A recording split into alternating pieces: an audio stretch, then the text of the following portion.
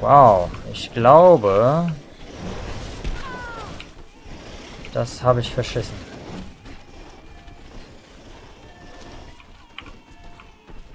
Oh, wow. Dann...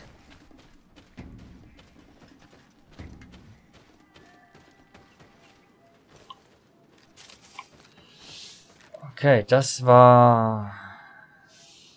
unglücklich? Dang.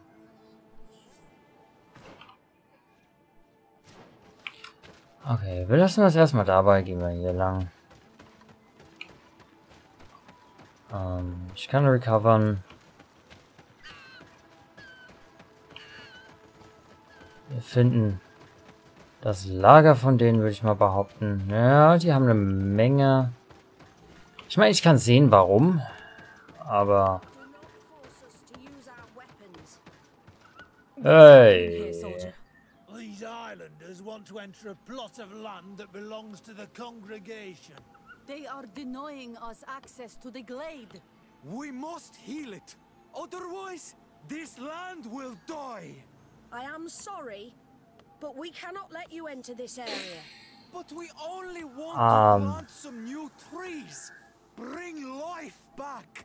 These people are fanatics, Your Excellency. Several woodcutters died last night, and I'm willing to bet that these savages had a hand in it. You are killing the earth, so it kills you in return. All of you are cursed. Shut it, you savage! I am de Sade. I am the legate of the merchant congregation on Ich this glaube, ich hätte schon früher was I came to gesagt. shed some light on this affair. Nur You said that mal. some woodcutters died. Aye, they fell sick and died a few hours later. Well, the camp doctor will be able to tell you more about it. You'll find him in the barracks right here. Thank you, soldier. I'll go see her. Her. Please, Your Excellency, you may come in. Do not force us to use our... Hello, Ugh. Doctor. I'm the legate of the congregation, and a soldier told me that several woodcutters... Yes. They got sick yesterday afternoon, and a few hours later they were dead. I couldn't do anything except watch them writhing in pain. None of my remedies worked. If seeing corpses doesn't bother you, you can come and see the bodies. They're here. I hope that whatever killed them is not contagious. Ich habe Healing Potions. Poor woodcutters look like they've suffered. This one has a swollen tongue. Blood at the corners of the mouth. There are some peculiar red patches on the bodies. His eyes are bloodshot. This man choked to death. A strong Allergisch. smell of ammonia. The entrails must have been perforated. The appearance of these bodies and the smell emanating from their mouths leaves me in no doubt. They were poisoned. That this doctor could have believed that this was simply an illness is beyond me. I can't see anything else of interest. Ammoniak. So, what do you think? Do you recognize their disease? They didn't die of disease. They were poisoned. There's no doubt about it. You're probably right.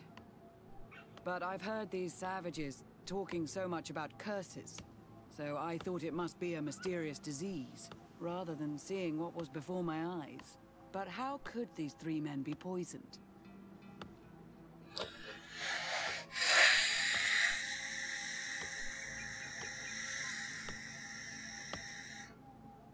Did they drink anything in particular?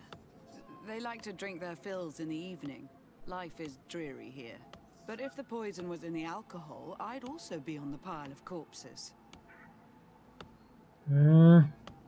What did they eat yesterday? Wahrscheinlich. Did they eat any mushrooms?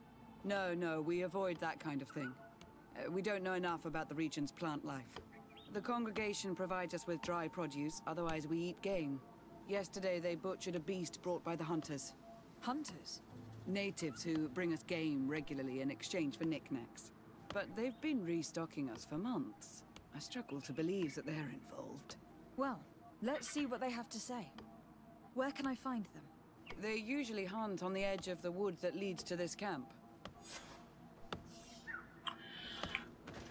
Ach ja.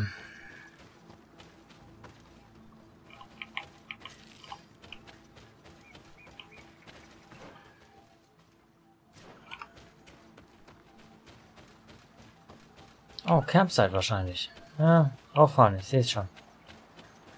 Wunderbar. Wäre natürlich echt eine Schande, wenn die vergiftet wurden von den Jägern. Bringt nur Ärger. Und hilft denen definitiv nicht, da hinzukommen, wo sie hin wollen.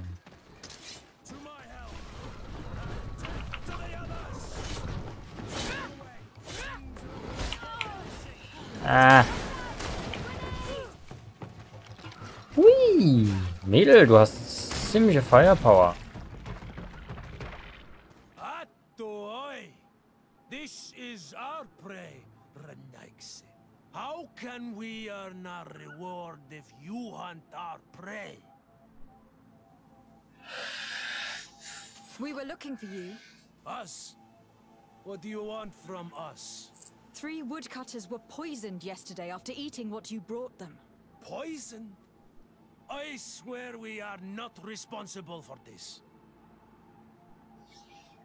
Listen, all the clues lead to you, but it may simply have been an accident. How about you tell me exactly what happened? It wasn't really an accident, but we did not want to kill them either. Then tell me how it happened. We did not decide to do this. We were trading beautiful things with the camp. But the elder said that we would be traitors to our clan if we let the woodcutters cut down all the trees. Which elder?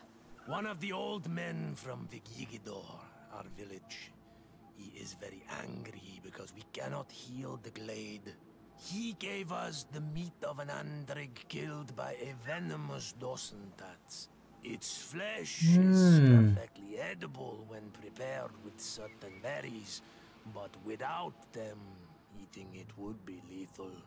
And since the Renaigse invaded our forest, these berries are nowhere to be found. He wanted it to be a lesson so that they understand that their destruction brings death.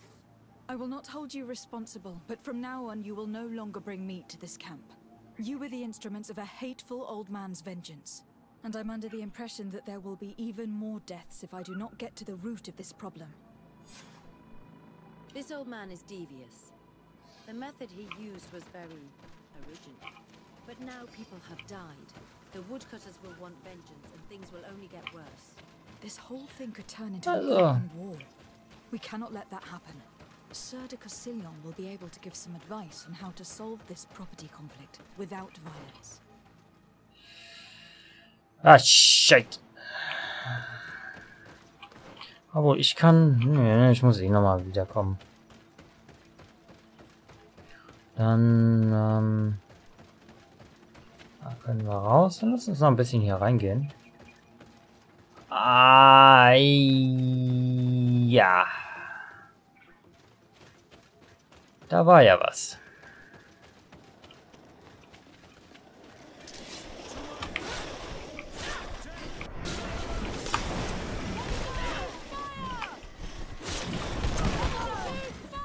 Damit, ich bin genau in ihn rein.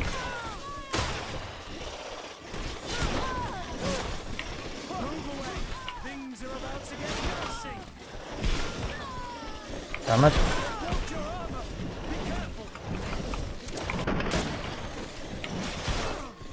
Okay. Dang, ausgerechnet der Große hat mich zwischendurch erwischt. Wow, wow, wow, wow, wow, wow, wow, wow, wow, wow, wow, wow, wow, wow, wow, wow. Ja. Ich bin auf dem Weg weg. Kann ich mal...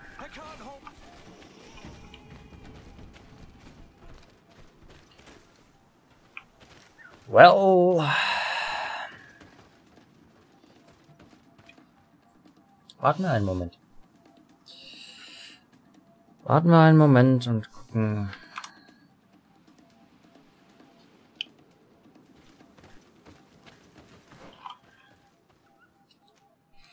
Ansonsten... Hier ist noch ein bisschen was.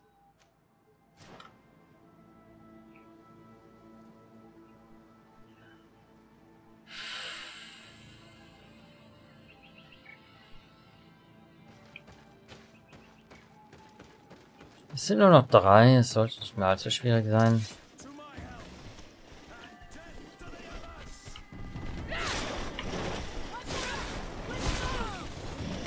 Damit, ich sehe nichts. Das ist so ein kleines Ärgernis.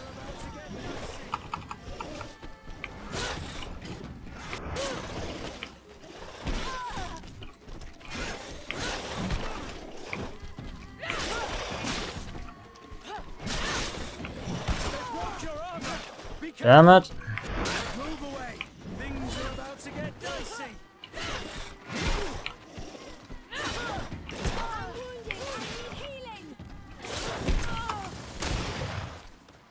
Damit.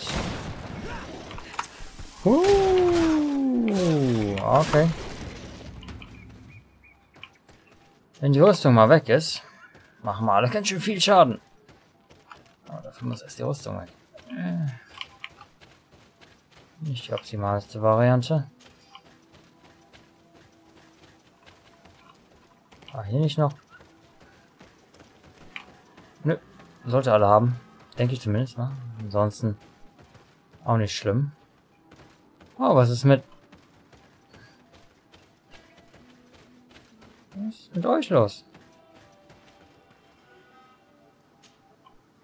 Exiled Native.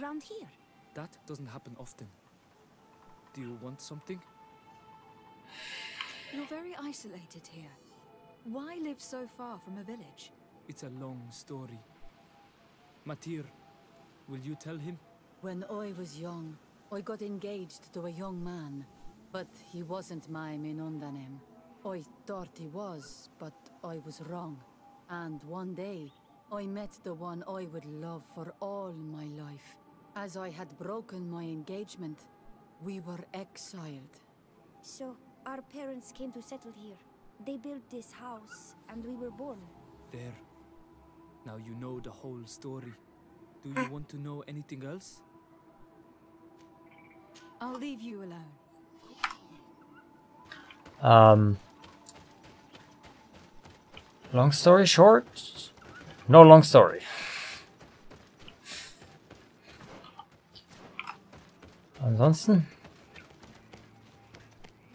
meinetwegen.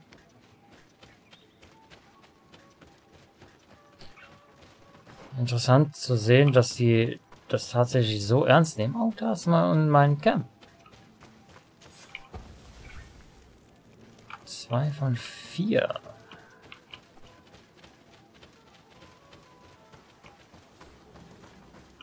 Also haben wir wirklich einen langen Weg vor uns noch.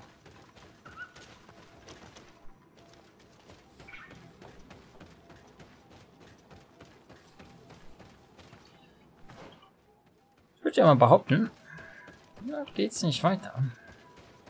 Könnten wir mal den Weg hier gehen.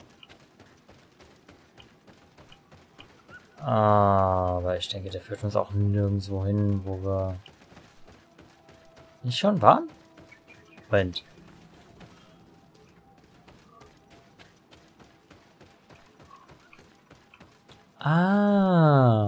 Und runterspringen kann ich auch nicht.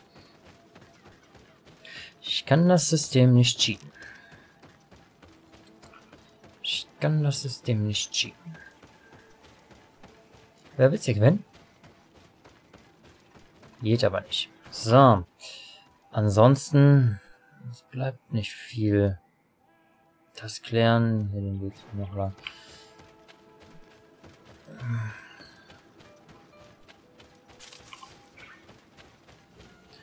Okay, ich meine, nochmal zu dem Fleisch. Ist genauso wie mit dem Kugelfisch. Auch hochgiftig. Außer man bereitet ihn richtig zu. Von daher...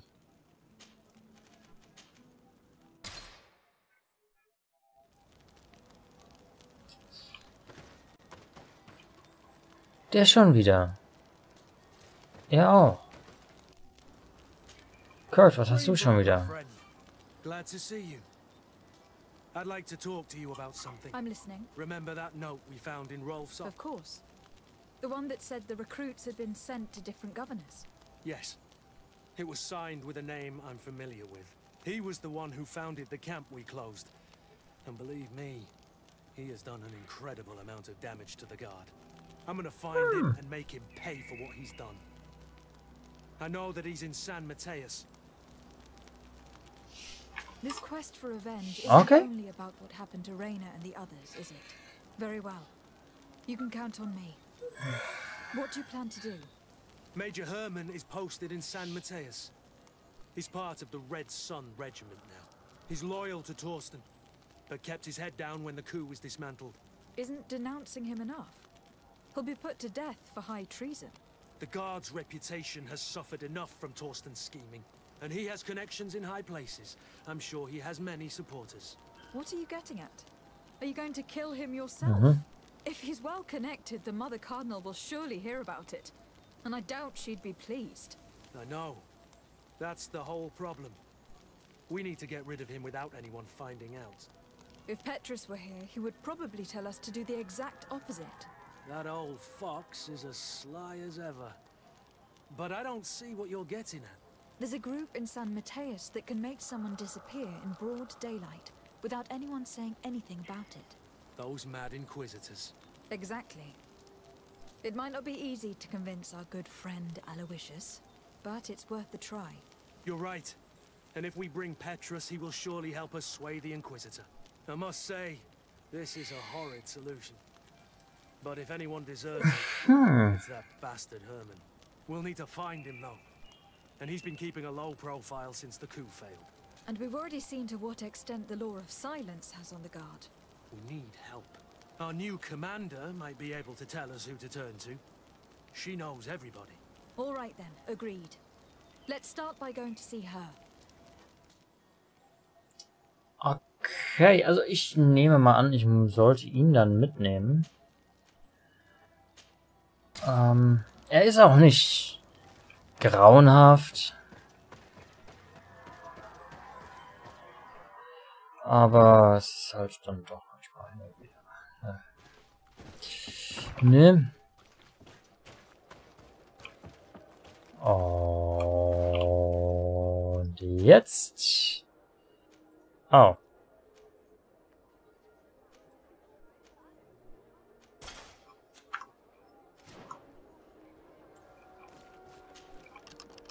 Lockpicking Stufe 3. And that's shit. Real shit. Meine Fresse. Und dafür habe ich extra Lockpicking genommen. Dang. Ärgerlich. Ärgerlich. Aber das ist mein Sailor-Kostüm. Weiter oben noch.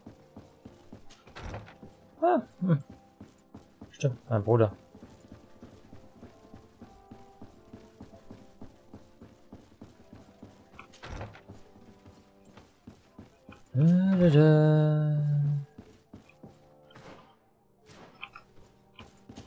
Okay, mein Fehler. Warum auch immer hier überall Wachen stehen. Haben die jetzt Söldner angeheuert? Ach. Sir de Corsilion. Decidez, my young student, what can I do for you? Oh. I've come to find you because I received a complaint from the natives of the village of Vigigador. They want to be able to access a clearing exploited by our woodcutters in order to heal it. To reforest it, I assume. But our men there say that it belongs to them and are refusing to let the natives enter it. The site was supposedly ceded to them several months ago. But tensions are running high and some men have lost their lives. If we don't intervene, we're heading for a real confrontation. It is very regrettable, and I approve of your desire to appease this conflict. According to what you have told me, if ever there was a contract, it must have been signed under our former governor. You should go to the archives and verify this. Then go and talk to Lady Laurine de Morange. And of course, I'll be delighted to help you once things have been clarified. Thank you, Professor. Once more, you've been of great help. Can your old professor still prove himself useful?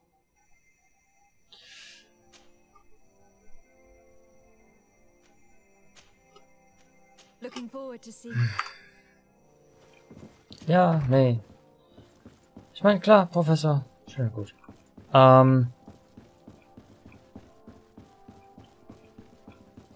Archiv. Ah, Archiv ist natürlich unten. Im Keller wahrscheinlich. Nee, warte, gar nicht. Das müssten die Räume hier sein. Doch unten. Ich dachte, die Räume wären genug. Aber nein, hier hinten ist noch ein Archiv. Dann ist das, müsste das oben sowas wie die Bibliothek sein. Naja. Ah, da. Natürlich. Liegt einfach schon oben drauf. Wunderbar. Contract. Ja, ist das jetzt die Frage, ist das ein Nutzungsrecht? Ist das eine Landüberschreibung? Oder sonst irgendwas? Das ist eine gute Frage. Und theoretisch eine wichtige Frage. Wobei ich als Holzfäller sagen will, wenn ihr mir neue Bäume pflanzen wollt, habe ich kein Problem damit. Aber I need you to enlighten me about the property deed of a glade near Vigigidor. The natives want to access this place, which according to them is sacred, and which they would like to heal. But some of our men there are using this deed to deny them access to the area. Tensions are running high, and some people have died. Yes, there was a time when we enacted a lot of contracts. Do you have the document? Yes, here it is. This cession agreement is only signed with a cross on the native side. Well, writing is foreign to them, as is the notion of land ownership. For them, the earth only belongs to itself. If they did not possess these lands, how did they cede them? I doubt they knew what this agreement represented, to be honest. In that case, why make them sign it? When we arrived on the island, we had to ensure our access to certain commodities. We also had to make sure that we had legal ownership of the lands we were occupying. The natives dreamed of possessing some baubles that they didn't know how to craft. It was easy to make them sign agreements that they didn't understand by giving them some. I was a stranger to their philosophy then. I only thought about my city, and I regret it. I'm sure we can fix this mistake. I hope so, Your Excellency. Come, let's find Sir de Corsilion. Can I help you with any other matter? My lady, I have to... Sir de Corsilion, it's always a pleasure. Madame, I expect you've come to see me about this regrettable problem concerning a clearing, which my student told me about. Indeed, and I think I may have a solution that will allow us to solve this conflict peacefully. I'm listening. I must admit that I established this at a time when the culture and the mentality of the natives was foreign to me. The clan of this village was rather open to our presence. They welcomed us with benevolence. For this reason, I think we should allow them access to these lands. In doing so, we would appease the tensions, and we would also retain ownership of the wood. We would even benefit from such an agreement if the natives reforest this area. Then we can exploit it for a longer period of time. I find this decision perfectly viable, and I approve, but several men were killed, and their comrades will seek vengeance if the person or persons responsible do not pay for their crimes. I am convinced that Dunkus, the chief of this clan, never approved such an action. I understand, but I will only write a decree allowing people to go to this clearing, provided the murderer is delivered to us. Thank you, Master. I will inform Dunkus of your decision.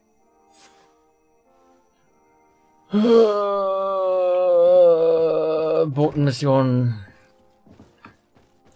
Aber selbst die Natives würden bei Mord... Es sind immer noch die Fremden. Fraglich. Fraglich. Aber es sind immer noch die Fremden, deswegen...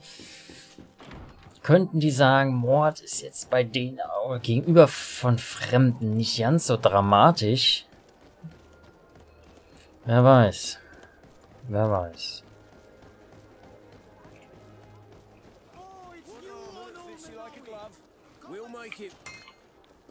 Mal her. Crafting und zwar Kurt. Stimmt, du bräuchtest noch Region. Ah, oh, hübsch.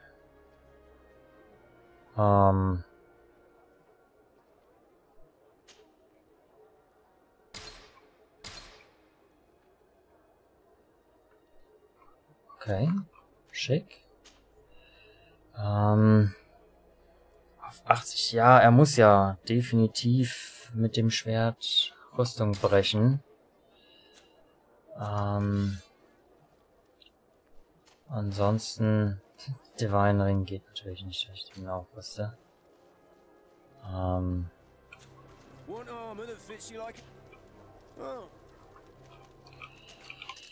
Verkaufen wir. Feuerarm haben wir nicht.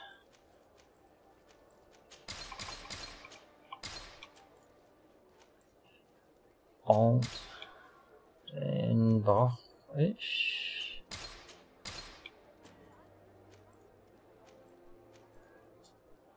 Ach, das ist sogar Native-Kram.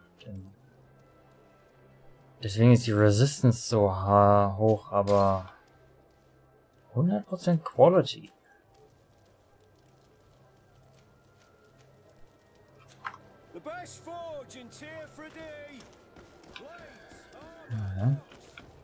Ja. Was ich noch machen wollte war, hier war eine Truhe mit Level 3 Schloss. Oh, und irgendwas führt mich sowieso hierher. Ah, Your Excellency, I'm glad to see you. It seems there has been an unexpected development. The manager of the tavern came to find me. He complained of supply problems on the island, and a customs sergeant who is seizing his shipments from the continent. Clearly, neither we nor the palace gave any such orders. You suspect that these seizures are being used to supply the contraband? It's the only logical answer. And you wonder if Egon is involved? Very well. I will find out. Oh, no, cool. Thank you. Gut. Egon. Captain Ulrich. Mein Freund. Hello. We've not yet been introduced. Desarde. I've heard of you. Captain Ulrich. I manage this barracks. What can I do for you, Your Excellency?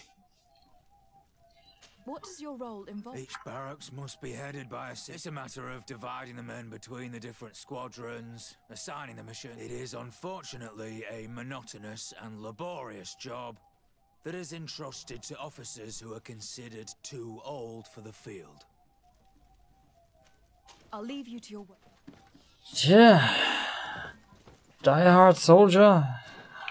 Das Problem ist nur, obwohl, der könnte da hinten eine Truhe haben. Immerhin ist er der Chef von der ganzen Veranstaltung hier. Aha. Lockpicking Stufe 3.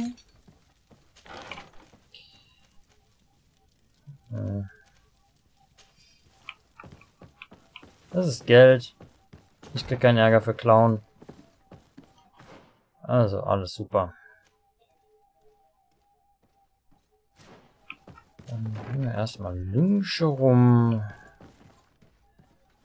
Da war ja nichts. Da war da aus. Mal vielleicht hier irgendwas sehen und finden.